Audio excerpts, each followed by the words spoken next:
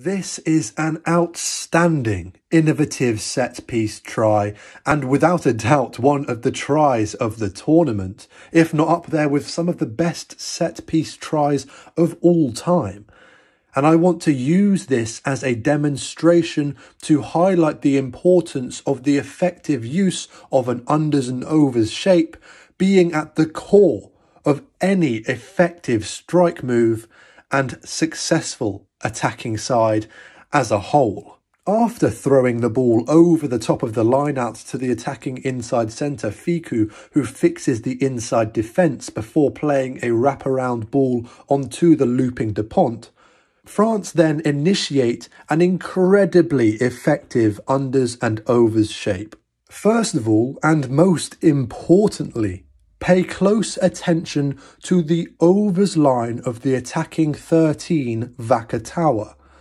He begins his route from a wide initial positioning, and his line crucially remains square on his opposite man, the defensive 13, Slade. And although he does inevitably arc his run, coming slightly back against the grain, it is of no significance as Slade, once fully engaged, follows him, rather than allowing the defensive inside centre Farrell to cover him instead. And if anything, because he is fully engaged, the slight arc in Vakatawa's run drags the defensive 13 even further away from the attacking unders line too. But just to re-emphasise, this is only because he was first of all engaged by the attacker's square line. By the attacking outside centre engaging his opposite man, as opposed to coming back against the grain and targeting the defensive 12,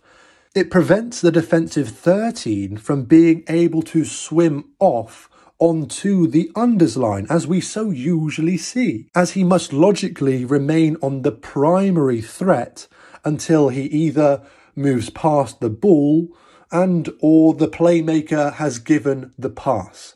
And thus, the attack has successfully and effectively ruled out a defender, the defensive 12, Farrell, from contributing to the defence in the equation, securing themselves the additional number as an effective classic unders and overs shape does. Secondly, Jalibert then runs a wide arcing unders line and receives the pass from the ball player on the outside of the now fixed defensive 13.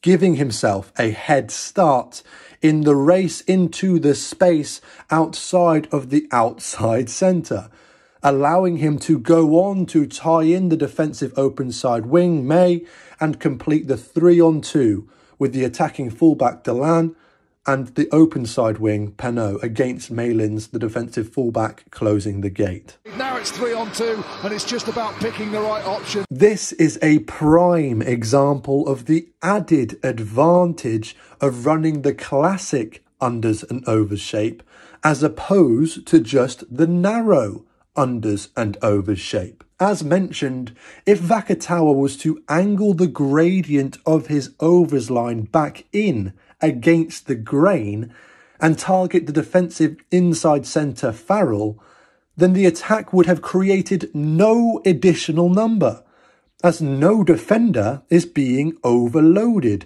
meaning they would essentially just be running hands, as England would easily be able to match numbers.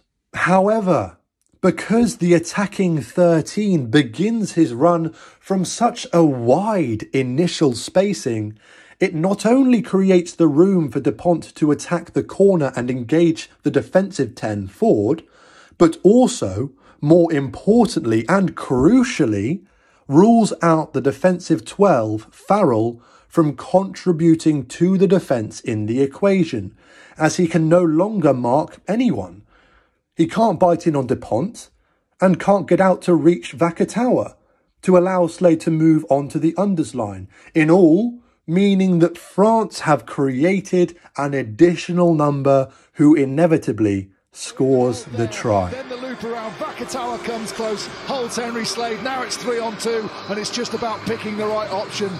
training ground move executed to perfection. Absolutely stunning back play from the French team. Teddy Tom has such a threat on the inside from that line out inside Fika, isn't he, that defenders stick, everybody sticks. And Jalibert, you could see him. You could see the options opening up in front of him. A big gap between Farrell and May opened up and he went for it. Then he saw it close, weighed up his options for a perfect pass. Split second thinking from a top of the range fly half. That was beautiful stuff.